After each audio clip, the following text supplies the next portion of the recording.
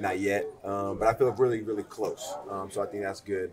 And then being able to go out there in the game, knowing that I could, play football in a game, I felt like helped me a lot mentally. There's probably still a couple little things we got to get through, but other than that, pretty close. Yeah. Did you campaign to get today, or was that part of the plan? That was part of the plan. That was always part of the plan. Yeah. Obviously, we were going to wait and see how practices went with the Jags this week. Nothing happened or anything like that. Then that was part of the plan to get in this game. And you're, correct me if I'm wrong, the braces, no more? No more. No more. Not at all. Done. No practice, no games with the brace. What was that like? Was that first day with the brace? I know we talked about it last time you were here. Yeah. What was that like now that you actually had it? It felt good. Yeah. It just gives you more range of motion, obviously, and then it's not like weighing you down. So that was kind of the biggest thing. But in terms of, it still felt the same out there. Knees just as stable and stuff like that. So I'm glad I'm able to not have it.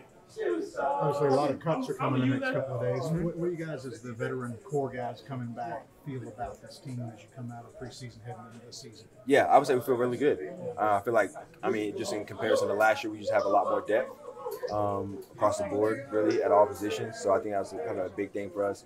Be able to play fast, play physical and stuff like that. So we feel really good going into the season. Yeah, you're right. The whole defensive line, the whole defense in general, we did a good job. Came out playing fast, trying to stop the run, especially in the first half. And we all had a good day, man. It seemed like you guys were trying to send a message maybe on both sides, the running game and the way you guys were able to dominate up front. What kind of message were you trying to send about this team? Well, throughout the whole preseason, our number one message was stop the run and give the ball to the offense and then have the offense rolling. It doesn't matter if we go out there, even on that one interception, we went out there, stop the run, give the ball back to the offense, and then they were rolling downhill the whole game. How do you look at this defensive line group now that we're wrapping up the preseason? I got a lot of good guys on the defense line group. It's a lot of good competition, especially coming down to this 53 cut, man.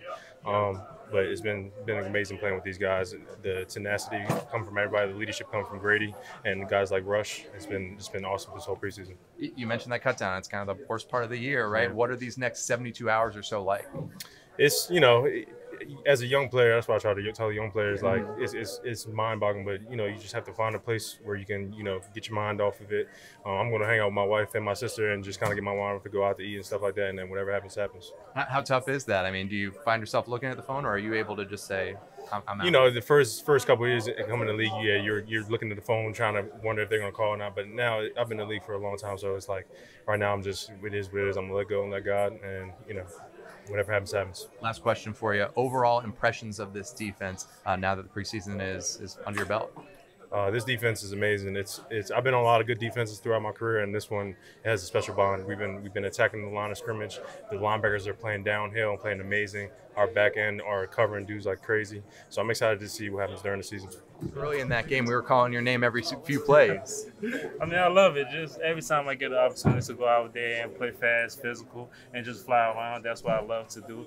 And I'm thankful I'm getting the opportunity to do so every time. So I'm just trying to go out there and get better every time I step on the field. I know it's only some starters for you guys. It's only some starters for them. But what kind of message do you feel like this defense sent early in the game? You were really holding them to very few yards, getting in the backfield. So the main thing that we're going to do is stop the run. That's one thing we put big emphasis during the training camp, stop the run and get the opportunity to go out there and pass rush. So as long as we do that, if we able to stop every team, we will get the opportunity to pass rush. So starting with the main thing, stopping the run and getting the opportunity to pass rush. I'm sure a lot of fans were excited to see so many members of this rookie class making big plays. We saw D'Angelo Malone score a touchdown on special teams. What's it like, the young guys here stepping up at the end of the preseason? It's great, man. We're a unit. We a whole rookie class. We came out here together. We're learning every day together. So just seeing each other make plays out there, I love it. What's the biggest difference in yourself now from when you showed up to Flowery Branch? Gosh, it feels like just weeks ago. It was a while ago. Yeah, so I feel like I can see myself being more comfortable with the scheme, just being out there, being more physical especially. I think I played the run way better than I did when I first got here. And as each preseason game, I felt like I was getting better in terms of recognizing some of the plays that the offense was doing and kind of trusting myself more in terms of reading some keys and reacting to the play. What was the message from Arthur Smith? Because now it gets real. You guys are 2 weeks away from the first regular season game. Yeah, so the biggest thing was a hell of a way to close the preseason, and now it gets real. So it's just a matter of us going back to the drawing board and prepping for New Orleans. And last thing, it had to be fun sharing, seeing your guy Derek have a huge game out there today. Yeah. What were you guys saying in the locker room and on the sideline as he was So the making crazy plays? part, he actually had a sack, and he said he was gonna call D-line coach Penn State because he had a sack today, and now he calling himself the doctor of pass rush. So it was fun. Does he give himself a lot of nicknames? Sometimes. Sometimes.